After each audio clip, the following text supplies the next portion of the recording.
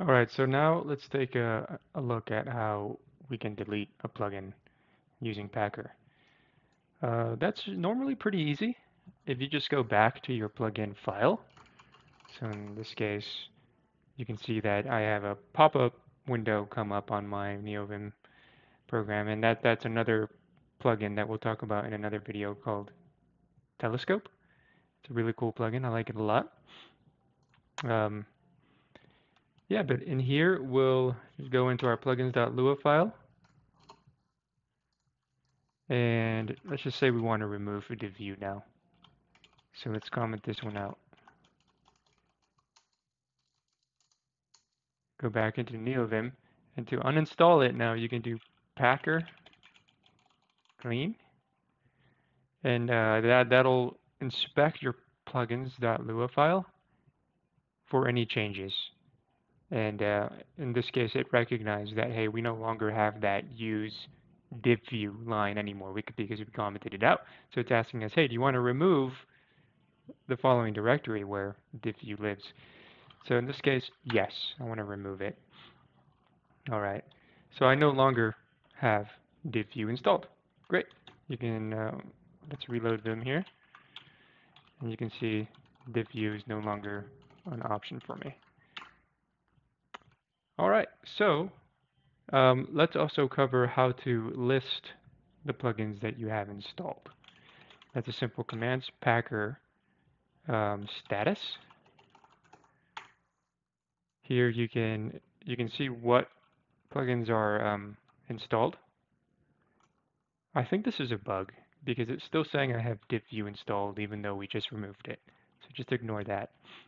But anyway, you can hit enter and it'll expand on that plugin and show you the URL of that plugin, the path where it's installed, any options that are with it, and so forth. So that's how to view the plugins that you have installed. And say now you want to update your plugins. Okay, so when Packer installs these plugins that you have defined in your configuration file, it typically installs the latest version.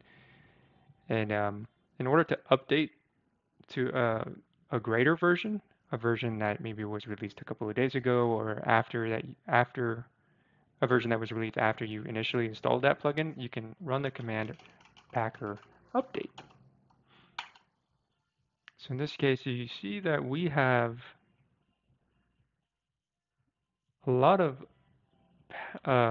plugins that we need updated. Okay. And it's also telling me that there's a potential breaking change in the telescope. Okay, so now we can see the diff of all of that. I don't want to update my packages quite right now. So if you want to revert a change, like for example, it just told me, hey, telescope might have a breaking change. Do you want to update it? And in this case, I don't. So you can hit R on that to revert. If you want to revert it, I'd hit Y and enter to say yes.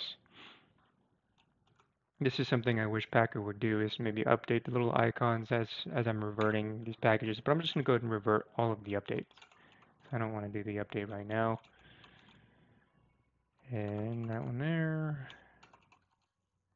Just going one by one. All of my plugins, all of the plugins that are being updated. Okay, looks like that's all. And it also shows you all of the commits between the currently installed version and the version that you've updated to, which is kind of cool. So you to quit that, and that is it. Any other commands that you would like to explore, I would recommend maybe exploring snapshot if you're interested in taking a snapshot of your plugins to revert to after an update, if an update goes wrong.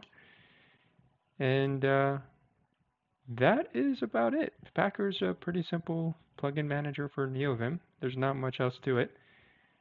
In the next video, we'll explore some of these other plugins. Maybe we'll go into,